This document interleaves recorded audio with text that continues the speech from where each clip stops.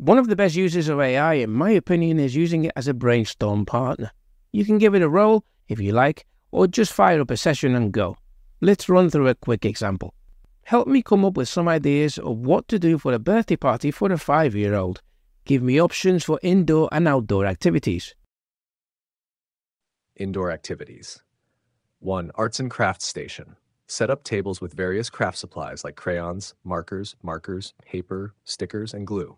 Kids can make their own masterpieces to take home. 2. DIY cupcake decorating. Bake cupcakes in advance and provide icing, sprinkles, and other edible decorations. The idea here is to continue brainstorming with the AI, asking about any particular options it suggests, asking it to list pros and cons, or introducing new ideas, until you arrive at the best options for you. Like this: I like the idea of a bouncy castle. Please list the pros and cons. Please elaborate on point 4. Are there any statistics about accidents? Suggest ways to make this option as safe as possible. Please create an action list for me to follow when it comes to hiring a bouncy castle. Include things I should ask for. Pros and cons of renting a bouncy castle. Pros. 1. Entertainment value. Provides hours of fun and excitement for children. Keeps kids active and engaged. 2. Themed options. Bouncy castles come in various themes and designs to match party themes. 3. Physical activity. Encourages physical activity and helps kids burn off energy. 4. Social interaction. Promotes social interaction as children play together and cooperate. Cons. 1. Cost. Can be expensive to rent depending on the size and duration. 2. Space requirements. Requires ample outdoor space for setup. 3. Weather dependent. Outdoor bouncy castles are dependent on good weather.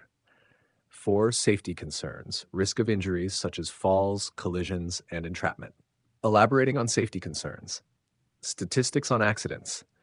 According to a study by the Center for Injury Research and Policy, more than 30 children a day are treated in emergency departments in the United States for injuries related to inflatable bouncers.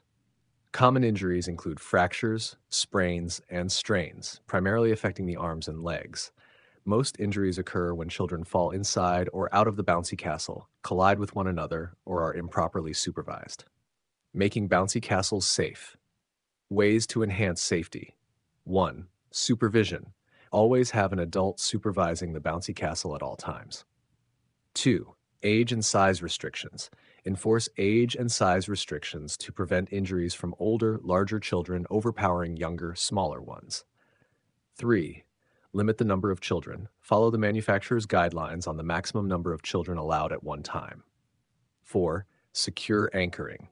Ensure the bouncy castle is securely anchored to prevent it from tipping or blowing away. 5. Safety rules. Establish and enforce safety rules such as no flipping, no pushing, and no climbing on the walls. 6. Regular inspections. Inspect the bouncy castle regularly for any signs of wear and tear or damage. 7.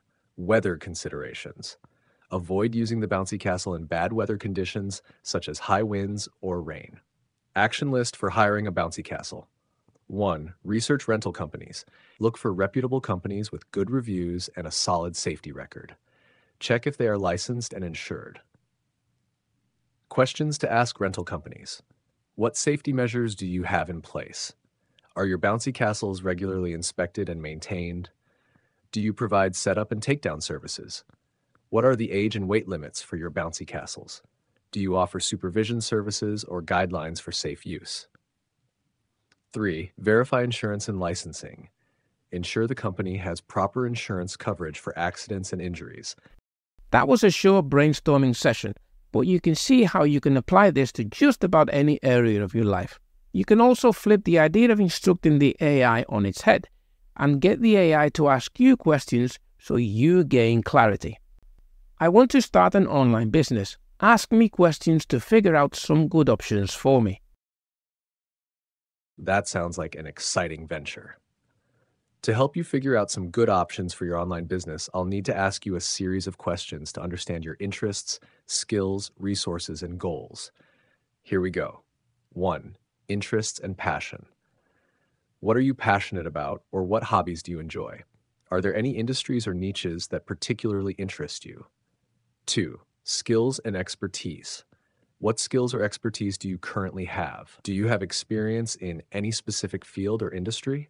Once you answer all the questions the AI throws at you and it comes up with your best potential options, you can go into brainstorm mode and explore the options, asking the AI to list pros and cons, do cost projections, and even do risk assessment for each option.